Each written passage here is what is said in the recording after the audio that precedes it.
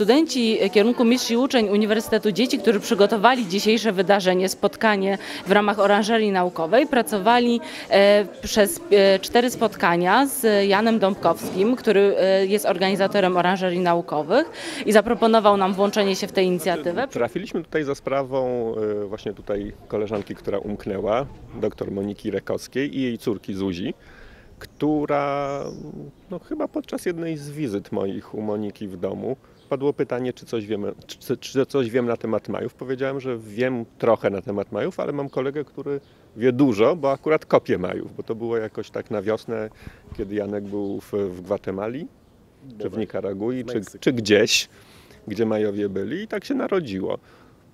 Znaczy, temat jest po prostu bardzo ciekawy. On należy do tych tematów, co może dorosłemu nie wypada się zapytać, a dorosły chciałby znać odpowiedź. W związku z tym wydaje mi się to właśnie też i pouczające. To jest ta tak zwana ciekawość świata, która jest u ludzi młodych albo wręcz u dzieci. Czyli temat ciekawy, uważam, że świetnie opowiedziane od strony ekspertów, jak również to, co oni opowiedzieli, dla mnie otwiera wielkie pole na dalsze pytania o te kultury środkowej i południowej Ameryki, o których naprawdę mało wiemy, oprócz takich sensacyjek, które niekoniecznie są prawdą. Więc myślę, że w działalności i oranżerii naukowych, i kawiarni naukowych ci eksperci jeszcze odegrają swoją rolę w przyszłości, mam na to nadzieję. I w ogóle mam nadzieję, że kończymy w tej chwili projekt oranżerii naukowych, ale kończymy go formalnie. Wydaje nam się, że to się może udać, żeby to kontynuować, ponieważ jeszcze raz chcę powiedzieć, że takie pytania, jakie zadaje człowiek młody, one są zupełnie inne niż dorosłego i bardzo często otwierające nowe pola informacji. To wyglądało ogólnie bardzo przyjemnie wszystko. Grupa była świetna, więc bardzo dobrze się w niej pracowało. Tak. Każdy był podzielony, każdy miał swoje zadanie i każdy się prawie z niego wywiązał. Tutaj akurat audytorium było tak wdzięczne, że to nie był wykład, to bardziej się czuło jako, właśnie może bardziej rozmowę przy kawie. Zresztą kawa była też bardzo dobra. Dzieci przyjęły to chyba z ulgą, mi się wydaje, bo okazało się, że jednak mają jeszcze przed sobą trochę czasu, więc myślę, że przyjęły to z ulgą i dość aktywnie też uczestniczyły w tym, co akurat jest bardzo fajne. Ja jestem bardzo zadowolona z tego, jak to zostało przygotowane. Państwo jesteście tutaj, więc widzicie, że odbiór, dużo osób przyszło, by wysłuchać tego wykładu, wziąć udział w spotkaniu.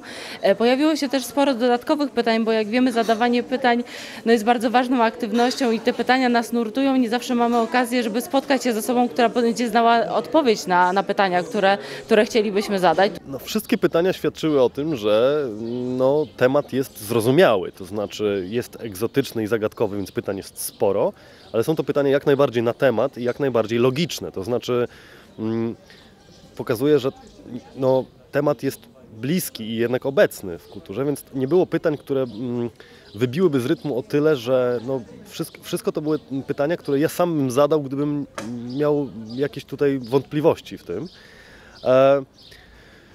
Rozśmieszyło, temat był bardzo poważny, ale oczywiście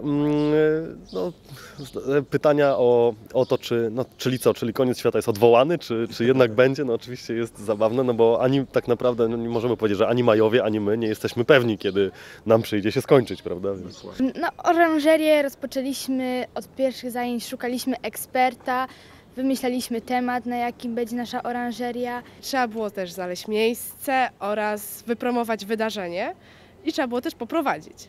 Powiedzieć, co było najtrudniejsze, ale na początku mieliśmy problem ze znalezieniem eksperta, ale jak już nam się w końcu udało, to okazało się, że musieliśmy szukać nowego miejsca tydzień przed oranżerią, ale na szczęście znaleźliśmy i wszystko się udało. Tak? Jak dla mnie to eksperci byli naprawdę bardzo dobrzy. W ogóle na początku mieliśmy drobne problemy z zorganizowaniem ich, ponieważ kiedy na przykład ja byłam osobą od eksperta i kiedy nawiązywałam z nimi kontakt, to pan był na wykopaliskach w Peru, drugi pan był w Izraelu, ale w końcu nam się udało i myślę, że naprawdę eksperci byli bardzo dobrzy, pozytywnie nastawieni i potrafili zainteresować tym, co mówili. Eksperci byli tak otwarci i mieli poczucie humoru.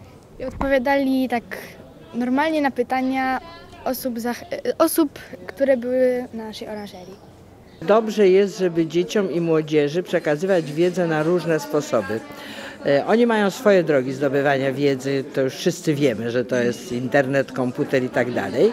Ja jestem jako człowiek starej daty zwolenniczką bezpośrednich kontaktów, że one są bardzo ważne, bezpośrednie kontakty i myślę, że ta forma, ważne jest, żeby, jak kiedyś Chińczycy mówili, niech kwitnie wiele kwiatów. Czyli, że to jest jedna z form popularyzacji wiedzy. Myślę, że miła i ciekawa, w szczególności ta konkretnie forma kawiarni, w której panuje luz psychiczny. Nikt nikogo za jego pytanie nie gani, na odwrót cieszy się z tego, że ono zostało zadane.